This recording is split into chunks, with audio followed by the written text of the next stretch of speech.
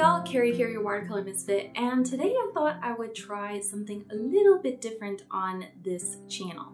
Now, recently I've been doing a lot of really highly edited videos and more me talking head videos, and what I used to do on this channel is those types of videos mixed in with more of a conversation style video, and I really miss that. So I wanted to try this new format and see how it goes. So what I'm going to be doing is, this is a little bit different than a regular Q&A. What I'm going to do is I'm going to ask you a question, and then I want you to write your responses to me. So this week's question, which I'm really excited about, is what is the best advice you ever received when it comes to watercolor? Now, most of you know my thoughts on this particular topic because I actually created a video on this a while back, and I'm going to link that in the corner. I never remember which corner it is, but I'm going to link that in the corner, and it will also be provided down in the description box down below. But if you want my ideas on that, you can watch that video later. But for right now, for this video, I'm going to be highlighting your answers and what you believe is the best advice you can get from, like, you've ever gotten for watercolor. So let's go ahead and jump into this, shall we? All right, so this person said Risgardo, I'm going to put it on the screen for you, says the best advice I received in watercolor is to study the color theory, or in my case, the color wheel. And that is so true. I can't tell you how much just studying the color wheel has helped me as well.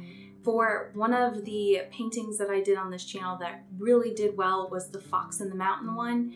And I really studied the color wheel and how I wanted to incorporate those colors in that one. So if you notice with that particular illustration, my fox was orange, red, and yellow. And basically red and yellow together make orange. So I knew I wanted that fox to really pop out. So what I did is I chose the exact opposite color on the color wheel, which is blues. And that is what actually, that sharp contrast actually helps make that fox pop more. So knowing your color wheel is so key in understanding how colors mix, what colors work well together, and also how to really communicate well to your viewer with that painting. So I highly agree.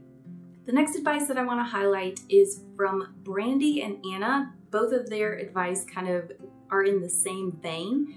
But Brandy said, best advice I received was watercolor can be difficult, and you're going to mess up an entire painting and it won't be what you want, but take those mistakes and learn from them for your best project.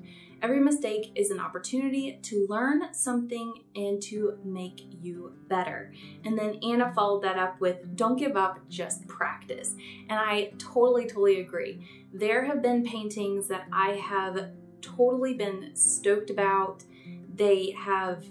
I've just been really excited to paint them, and then as I've started painting them, they have ruined just within halfway through. I hate it usually when it happens at the beginning and you have a really big goof. You can either cover it up or you can just go, okay, let's just start over. But I hate it when the goof up happens when you're halfway through, you've already invested time, or towards the very end. And a lot of times what I just do is push to the very end, try and fix it as best as I can. I highly advise you, try and finish a painting even if you feel like it's a goof. There's always an ugly stage in every painting, so just be aware of that. But sometimes there are some paintings that just aren't going to turn out the way you envisioned them in your head. So it's best to flip that painting over and write on the back what went wrong and how you could fix it in the future. And I have to say, some of my big oops, like mistake paintings, have actually grown me so much as an artist. And you can see on this channel how much my art has changed and progressed. And it's because, as Anna said, I was continually practicing. Even if I felt like it wasn't a good painting, I was continually practicing and working through that painting and learning as I was doing it. So a lot of times what you see on Instagram and on YouTube for my channel is the nice perfected work. You don't really see the mess ups and the screw ups behind the scenes. But trust me, there are a lot. That's what watercolor journals are for. That's what those nice little sketchbooks are for. They're for your mistakes, and they're for the things that you're not necessarily proud of and you don't want to show the world. But those are the things that actually build you up and build up your art style. So keep at it and don't give up. Sam said, best advice I ever received when doing watercolor was from my tutor in grade school, middle school. I would tend to overwork things while they were wet and not wait for them to dry. So she would tell me to just sit on your hands, essentially, to just wait until it dries. Be patient. To this day, it is one of the first things I say when a friend asks for advice with watercolor, and that's so true. Overworking is kind of the same as rushing or forcing your watercolor to do something that it's not meant to do at that particular time. So great piece of advice. Another great piece of advice from Rena, but I saw it in several other comments, was don't skip the basics. They are the key to a successful painting, i.e. knowing what to do. A flat wash, a gradient wash, water ratios, and color theory, those are all her favorite. And I totally agree.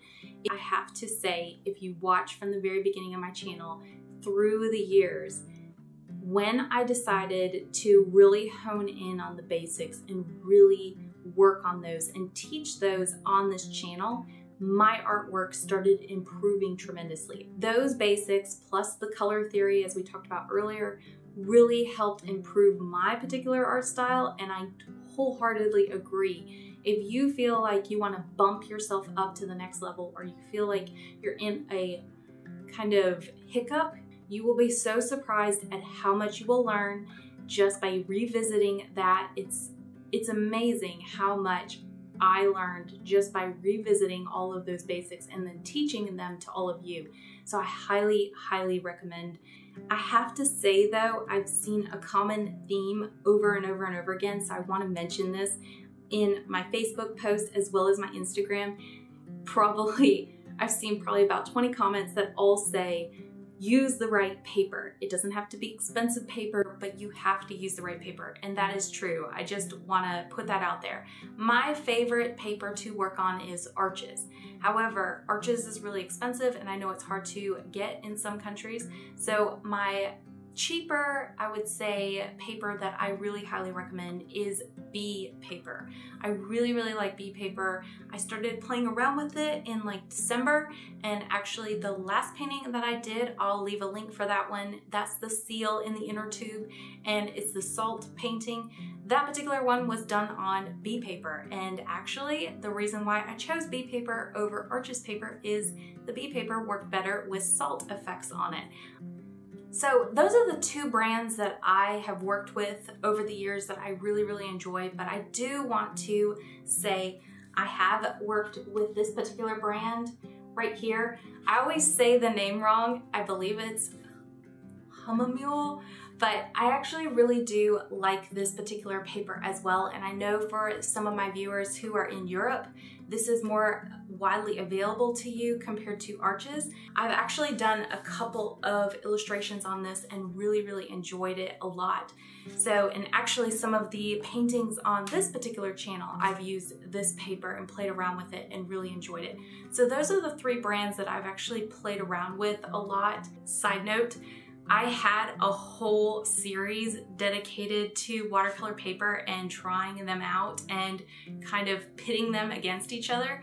And I was just about to start filming, and that particular week, Mind of Watercolor put out the same idea. And so I was like, nope, I'll hold that for another time. So he has a series on his channel that goes into the papers and pits them off, and it's really good. But it's so funny because great minds think alike. We were both on the same page, and we were both putting those together. I haven't talked to him, he hasn't talked to me, but we both had the same idea, and it just so happened he put out his first. So I decided to just kind of hold back on that, and he has great content on his channel too, so just a shout out to him as well. And I think that's it for this particular video. I've noticed that the time is starting to run long, so I want to cut it here. Once again, thank you for all the responses. I'm going to be trying to like all of those responses from this moment that I've been filming backwards. and let you know that I did see those comments and those advice and posts and stuff like that.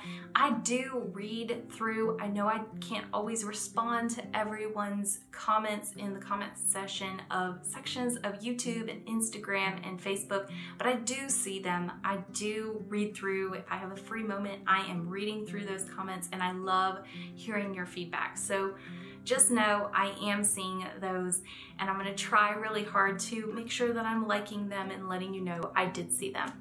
Anyway, y'all, I hope you had a fun time with me as I did with you, kind of reading all of your advice, and I will see you next time. Lots of love, y'all. Bye.